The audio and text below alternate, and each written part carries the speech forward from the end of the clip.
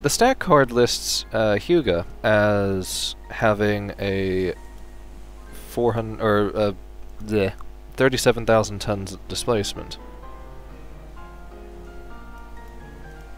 Sounds for like a full load. It's I wrong. think it's 36 to 30. Are you sure?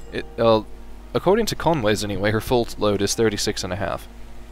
Yeah, that's in the ballpark then. Yeah. But they've got her as over 37. Over 37. Okay, that's that. Like, I if they were ballparking 37, then like it's an approximation, I guess, and that's not entirely wrong. Yeah. But and plus, I don't know which tons they're using. That's true. Yeah. Considering that treaty era ships are all listed in a specific ton to a specific design or standard displacement, not the design displacement. She's pre-treaty though, I'm pretty sure. Which is why I'm saying, because like all the treaty ships are standardized with each other. Yeah. So I don't know if the Japanese are using long tons, short tons, or metric tons. I'm gonna take a gander and say that they're metric, using whatever the British are using, which is long tons. Yeah, either that or they just went metric, because those are the two that I've seen pop up. Either it would be British very unlikely for them to use short tons. Okay, yeah, those are the two that I've seen. Literally, like, because a lot of the Japanese documents through the 1910s, 20s are very British. Yeah, they're in English. They have some Japanese on them, and then they have English, and it's just like, well, this is really convenient. Confusing.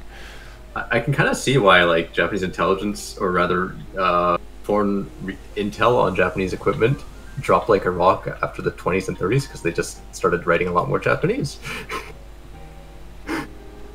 Oh, man. Where, like, previously, you literally just, they wrote it in English for you, you know? Yeah.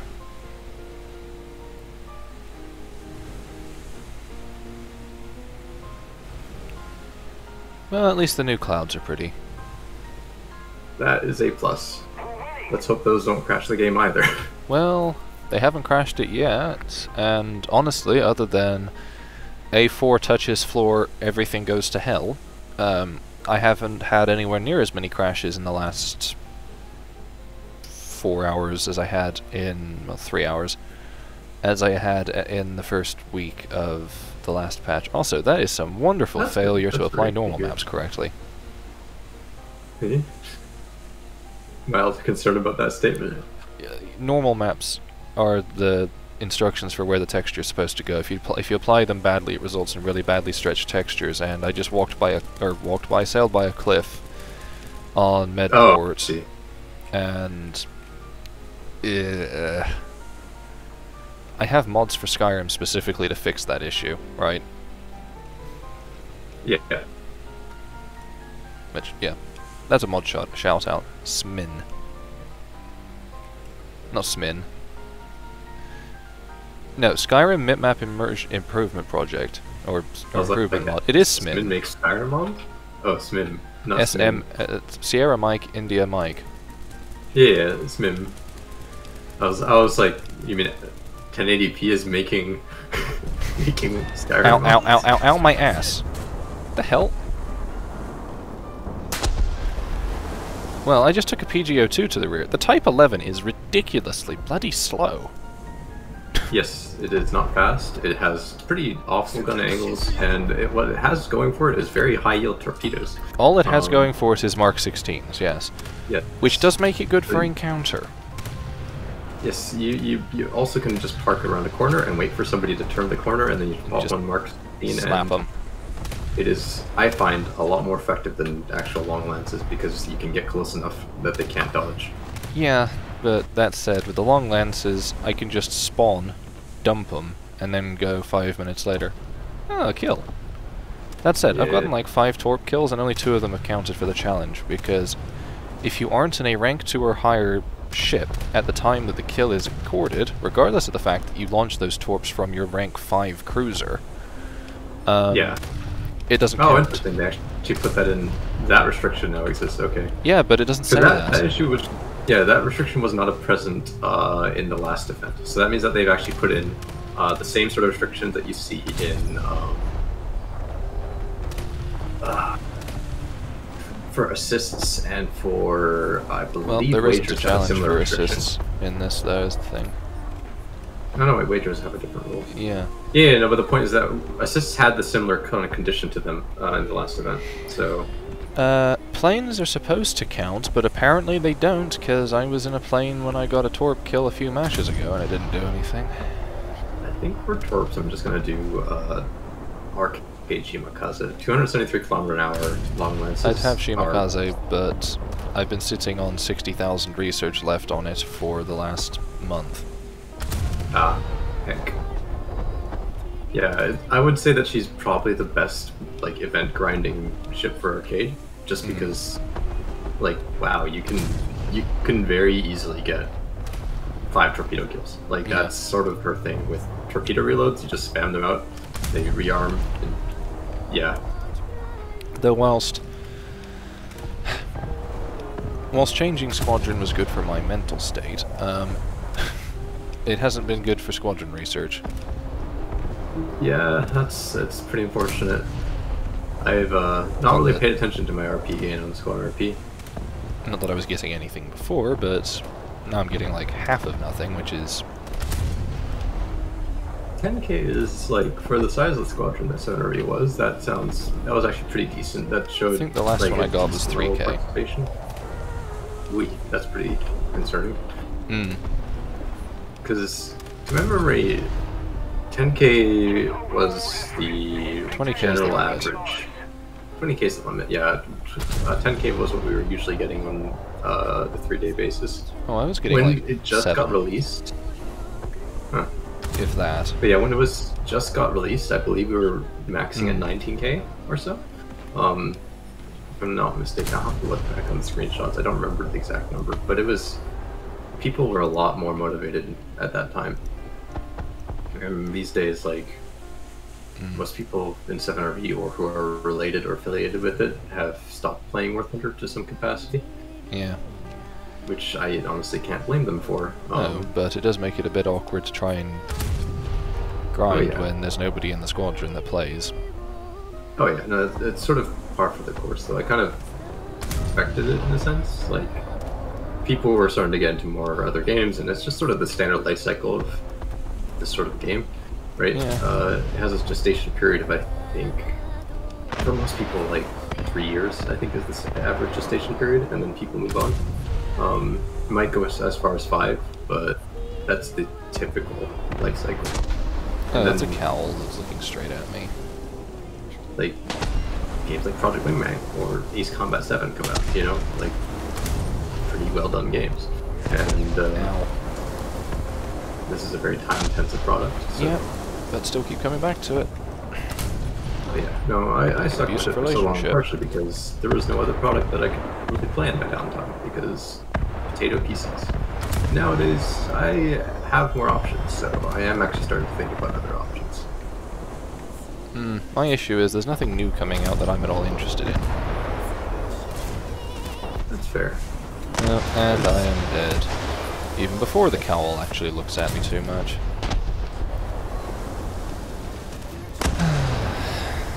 No, I got killed by a PR-35 auto-cannoning from the other side of the map. That sounds about right. It's comparable DPM to... Not counting frag pen. The cowl hadn't it has actually hit comparable me yet. DPM to... Oh yeah, no, not the cowl. The cowl's got a higher DPM by about... No, I know, I'm saying that the cowl hadn't actually hit me yet and was half the distance away. I didn't know the PR-35 existed until I noticed it had killed me.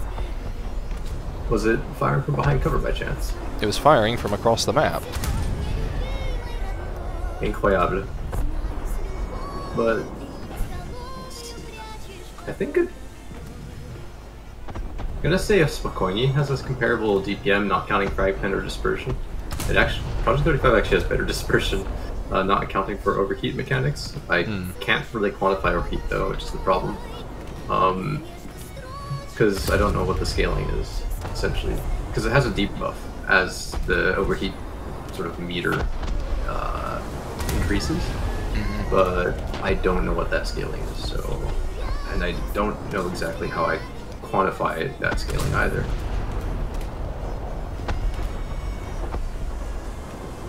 speaking of things like that, when the Iowas launched, their barrel life expectancy was like 350 charges.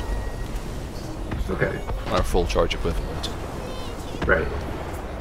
When they were retired, the barrels were more like 1500. Full charge equivalent expected. It's quite impressive. Yeah. I wonder if it's an assessment, a change in assessment of what was considered acceptable barrel. No, it was additives to the powder and changes to the shells. Ah, see, they innovated the actual, like, made it cleaner essentially. Well, yeah. I mean, they just threw a bunch of from like the 60s onwards, from its Vietnam deployment for New Jersey. They literally just... you mean that far down? Oh, I see. Yeah, but when New Jersey was in Vietnam, they added... They just took all the charges and painted them with titanium dioxide white paint. Ah, neat. And they called it Swedish additive. And it like doubled the lifespan of the barrels as they were expected to be at that point. Nice. Ignoring anything else. Also, that's a bunch of long lances heading straight towards me. That's fun. Oh boy. They're behind me now. Unfortunately, the bots that they were heading, or the AI targets they were heading towards, are also moving forward. So, my conclusion is Japanese destroyers are unpleasantly slow. I don't know if I would say they're the slowest, but they are definitely slower than the USN counterparts. Like they move. Back in 61. They move slowly. There's one exception. They turn pretty slowly. Their guns traverse slowly. They reload slowly. The only thing that's not slow about them is their torps. And the shell blast. Yeah, and their shells. Also, also their death speed. That definitely isn't slow. Oh, I see. I was about to say, like, they have okay crew, but, like, they're nothing special. I don't know if they're actually, like, a squishier ship than other contemporaries. Like, I haven't noticed a marked increased time to kill off of killing a Japanese DD as opposed to a German DD. They both seem pretty equally squishy to me. Bearing in mind, I haven't touched a non-Japanese DD this match yet.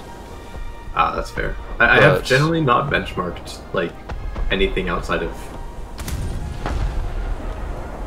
Torps, yeah, I've generally been benchmarking with 5-inch 38s, which may not be the most, like, useful weapons to test with for the sake of, like, subtleties in DPM. Yeah. You know, like, if something is gonna die, like, a half second faster... is, it's hard to tell, you know? Yeah, it's hard to tell if something's dying quicker or slower when you're melting. But the thing is, like, I don't really feel like there is... I don't notice a difference in DPM until I start to deal with layered armor, which I think is the very, like, primary thing. And I don't notice... Because the issue is that the performance of layered armor versus non-layered armor is backwards to what it should be in reality. Yes, but also just what gets modeled as layered. Like, for example, the STS... Sort of what the caveat of why STS is tanky right now is predominantly because of the fact that on, like, Fletcher, there are 3 layers of armor. There's 2 structural steel layers, and then there's 1 STS layer, right? Yeah. And that actually is what's creating the tankiness against HE for Fletcher. Not so much STS itself, because we looked into the parameters, and it doesn't have frag reduction. So that's not what's causing it. Doesn't STS have no frag at the moment, seeing as... It has no frag, but neither does structural steel, and neither does RHA. So that's not the unique factor that's creating time to kill differences. But we do know that ships like Fletcher and Sumner will create target undamaged sort of statements when you strike at it with shells with lower frag than the STS plate.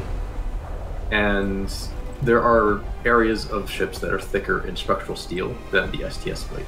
So, like, for example, Tashkent has 56mm plating in structural steel, which should still prevent frag pen off of something like an Akizuki. And yet you will not get that target undamaged signature off of the Tashkent for some reason. And we strongly suspect that that's because it's layered armor, meaning that it just eats the frags and doesn't generate enough damage for it to be triggered, for lack of a better term. Sorry, Trick swapped to Japan, I didn't notice. Ah. But yeah, like, there's, like, I don't think that STS is necessarily kind of crazy on its own, as it were. That's why I don't think that Brooklyn's STS is as ridiculous. Because oh, jeez, the PR35 is looking at me. 16 mils of anti-frag in a bracket where everything has 30 mils plus HE pen is not going to really do much. And secondly, like, I guess the only notable thing there is that the cemented plate is actually, the cemented belt is actually layered on top of the anti-frag. Sorry, I just got anti-submarine rocketed. Oh wow, that's... Oh, by the Project 35. For a second I thought you meant like by an ass rocket. I'm like, wow, how? Or an SBROC. But yeah, I can see what you mean. Yeah, so Trick, be advised, there's a PR-35 going around the corner to delete our single remaining target over there to your left. Yeah, but... Oh, never mind. Hoy just got...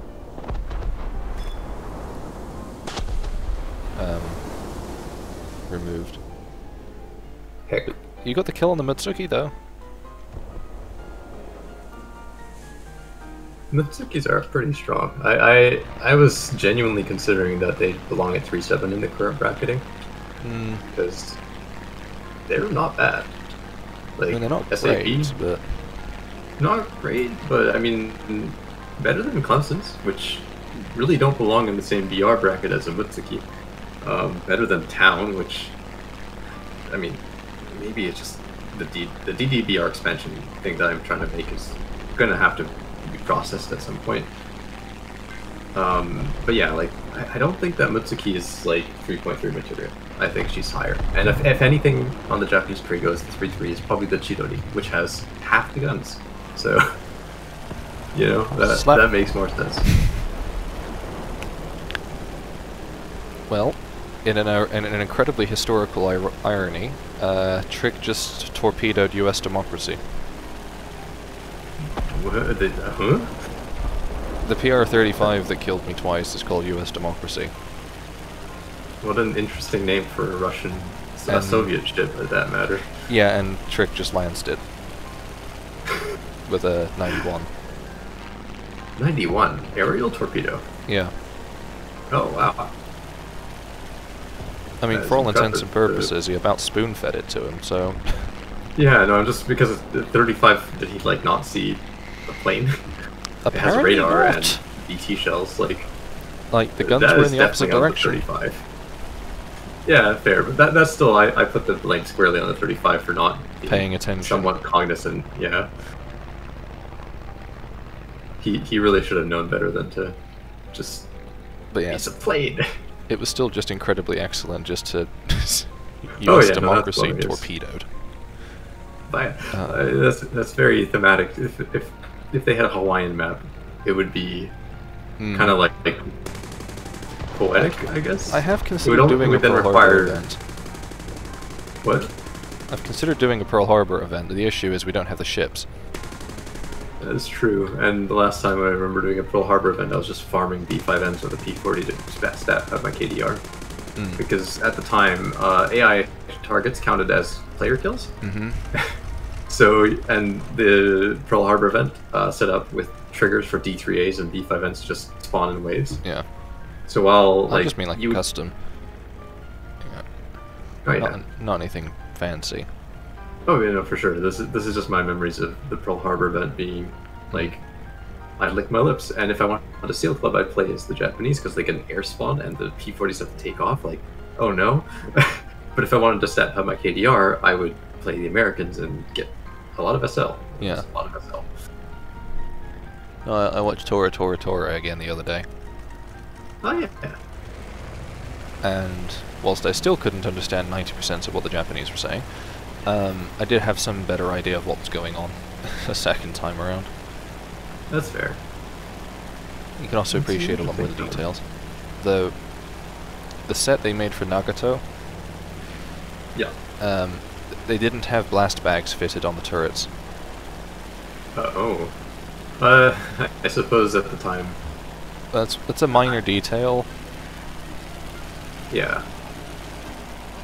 but then it's also possible they were planning on changing them over, or they were, because, you know, the peacetime blast bags for the IGN were listed as white canvas, and the wartime ones were listed as brown canvas.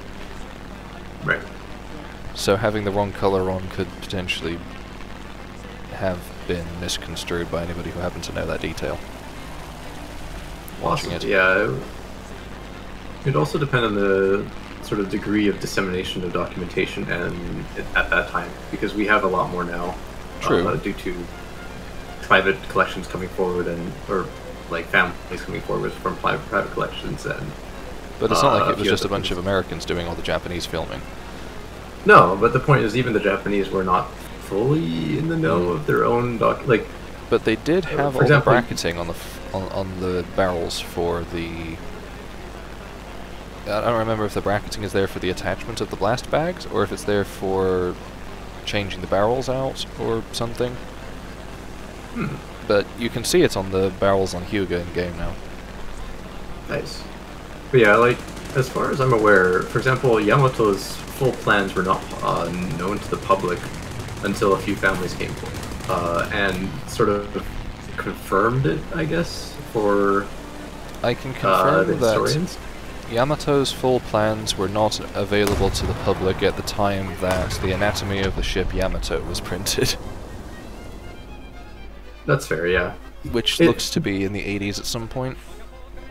I know that the families came forth late 20th century.